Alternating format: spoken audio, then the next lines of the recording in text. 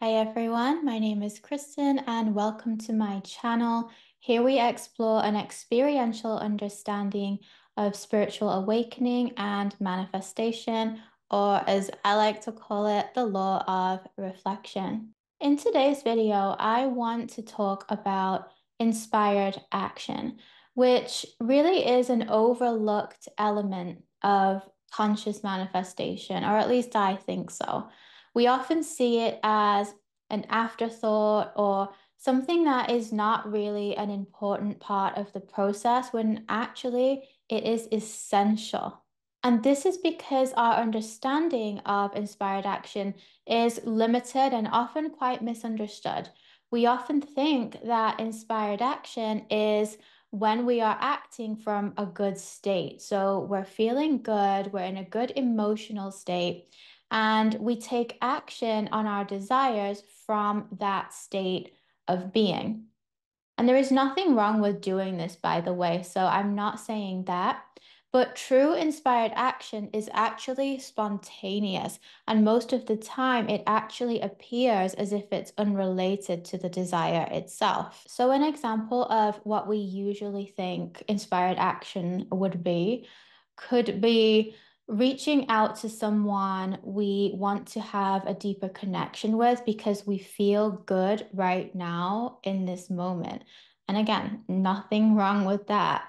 But it's usually not inspired action because there's often a subtle expectation behind it when we reach out from this state.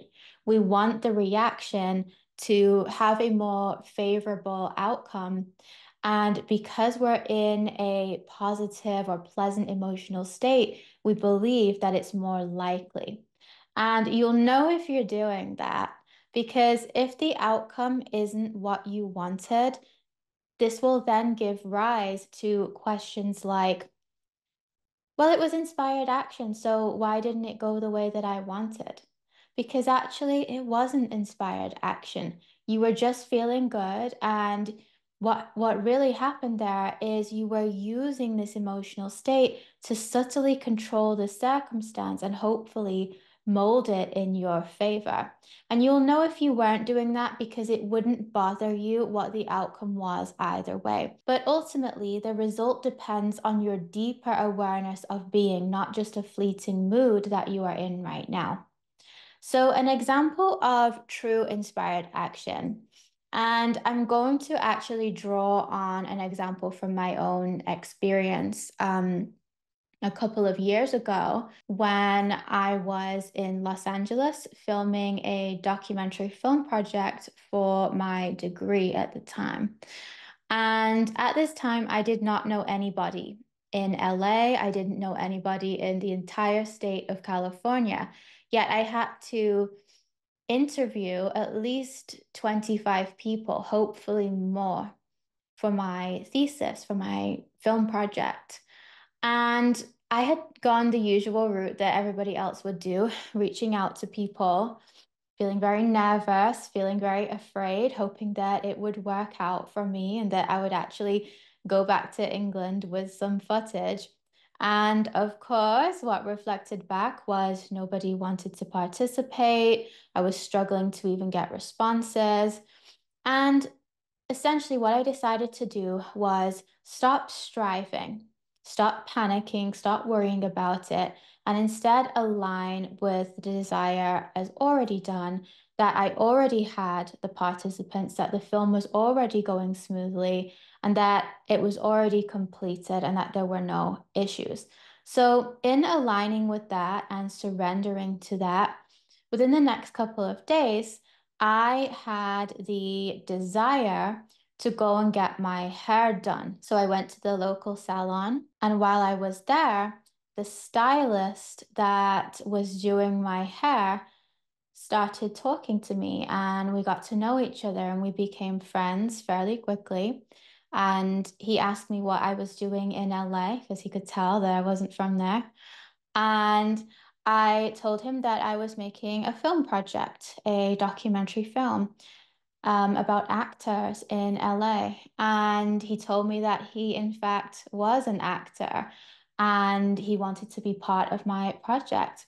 And through that one instance, he then introduced me to at least 20 other people that I could then interview for my project. So the problem was solved. Now, as you can see, the inspiration to go and get my hair done does not appear to be directly related to being able to film participants for a documentary film project. But I was following the inspiration that was coming up from surrendering and aligning to the desire and no longer worrying about it. And because of that shift, I then received the divine inspiration. I was then in divine flow. I acted on that divine inspiration, and the manifestation came to pass. So, true inspired action is what happens when we are genuinely aligned with the desire and our awareness of being is one with the desire itself. And when this happens, your baseline emotional state will be more relaxed. It will be more peaceful and content because you already feel that nothing is missing. And the divine inspiration that arises from this more often than not, it looks unrelated to the desire. Even in some cases where it is related, there would be no agenda. The action would be taken from the pure joy of being, from just being in flow with no real expectations on what the outcome needs to be. But more often, inspired action can look like the arising desire to go to the farmer's market, a spontaneous desire to invite friends over for dinner or learn a new language. It could be the desire to start a hobby that you never even considered before, or just to go to bed earlier and start getting more sleep. True inspired action feels good, and it's the true definition of following your joy and following your bliss. So, why is this important? Because as these desires and impulses arise, they are actually arising from your alignment with the desire. And upon acting on this inspiration, you move deeper and deeper into the alignment until you are in full alignment, which is when the desire manifests. It doesn't manifest a moment before or a moment after. The desires only manifest when we are fully aligned. So, acting on your joy and bliss is very important when it comes to manifestation. The key to successful, intentional, conscious manifestation is to first align with the desire through your intention, to connect to it through whatever method you prefer. For me, it's meditation and visualization. Then surrender and follow the process of divine inspiration as it arises, following your bliss.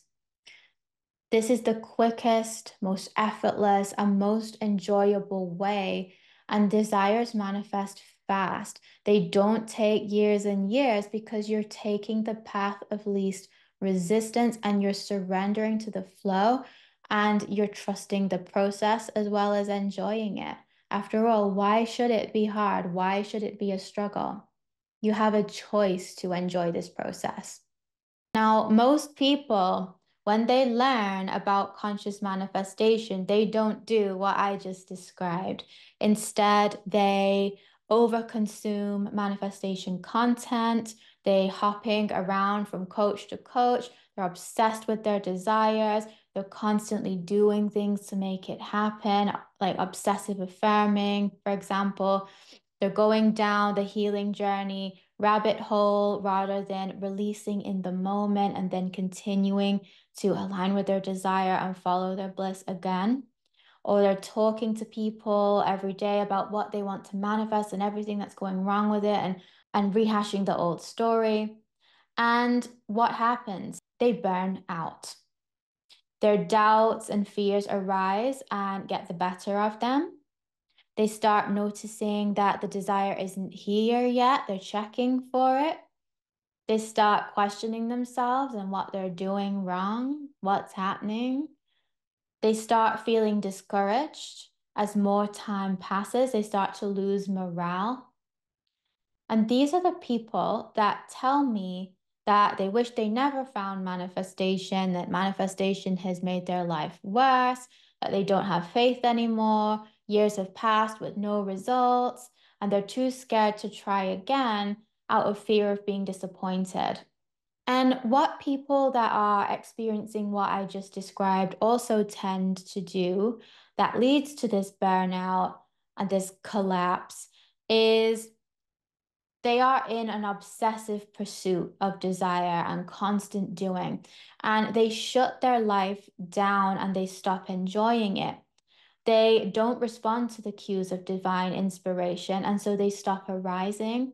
So the pursuit of their desire becomes the driving force, and it becomes more important than anything else. And it's very common to then see people neglect themselves and feel dissatisfied with life in general because they have outsourced all of their peace and happiness and love to a particular outcome rather than following their joy first and enjoying the present moment right now. If you resonate with what I've just said, my advice would be take a break and go back to basics. Reconnect with your awareness of being and start following your joy and allow your joy to lead. Reconnect with the present moment and ask yourself, what would I love right now? And start acting on that as the inspiration arises, even if the inspiration is something that seems to be small, like going to get a cup of coffee or go buy yourself some flowers, whatever the case may be. Remember, how you do one thing is how you do everything. So nothing is insignificant, and everything leads you towards the manifestation if you follow the divine action or the inspired action. But when we don't do that and we shut it down, this is why we see stagnancy when it comes to conscious manifestation. So when it comes to people who they haven't seen any changes at all, or it's very sluggish, it's very slow. It's because they're not acting on their desire. They're just expecting it all to change in front of them, even though they're obsessing over it and coming from a place of lack. It doesn't work, unfortunately. So, manifestation really is quite a simple formula that you align with the specific desire, and then you follow the divine inspiration, the divine bliss that arises, and you will experience the desired expression, and it works 100% of the time. Now, I do want to say a quick word on lifestyle changes, because many people teach lifestyle changes as a way to allow you to feel good again so that you can move into further alignment with desire. And it is true that the better you feel, the easier it is to align and live in the end of a desire. But although technically lifestyle changes do work, if these changes are not coming from divine action, they will actually just feel like an obligation or a chore or pressure, and this completely defeats the purpose. So allow all changes to come from alignment first, and then act on the inspiration as it arises. So the self transforms on its own. You don't need to try to improve it or strive to be a better version of self, because the self is not who you are. This is why I do not teach self-concept. You are the divine, you are God, you are consciousness. You don't need to change your self-concept. Yourself is not manifesting anything. All manifestations come through God. So instead of improving your self-concept, instead recognize your true nature first, then align with the desire, then act on the divine inspiration, and the transformation will be rapid and it will be so much faster than trying to improve your self-concept, trying to think of yourself a different way, trying to become a bigger, better, more empowered version of self that deserves their desires, that's worthy of their desires. You don't need willpower when it comes to divine inspiration. Divine inspiration or inspired action is easy, it's effortless, and it's enjoyable. But you do need willpower when it comes to changing your self-concept and making lifestyle changes. The problem with trying to discipline yourself to make lifestyle changes is that we start to make the incorrect association that our desire manifesting is now conditional on these changes. So, for example, you will be unconsciously thinking something like, only when I improve my self-concept will I get my desire. Completely untrue. Only when I become more organized or on top of things, or I start going to the gym, or I start eating healthy, will things then work out for me. Completely untrue. And I'm not saying any of those things are bad or that you shouldn't do them. I actually think they're great things to do. But inspired action is effortless. It doesn't require discipline. It's not a chore. Inspired action comes from alignment first, and then you follow the breadcrumb trail, which leads to the desire. You don't have to worry about the self transforms on its own, and it's not even who you are. The self is just a manifestation in consciousness, but consciousness is who you really are. So, in my opinion, put your focus there. So, really, it's all about being first and following your divine inspiration or your inspired action. And this is not about the things you have to do in order for your desires to manifest. It's not about striving and hard work and discipline. It's actually surrender, enjoyment, pleasure, fulfillment, going with divine flow, which inevitably leads to the desire. If the process is stressful or a struggle, you're doing it wrong. Follow your divine joy and the process will be effortless. I'm not saying you won't have bad moods sometimes or a down day, and that's absolutely fine. But for the most part, you will feel content. You will feel whole and complete in this moment right now. You will be grounded in the present moment. You will be residing in your true nature, and you will be following your bliss, following the breadcrumbs of your joy, and the desired manifestation is inevitable. Hope that helps.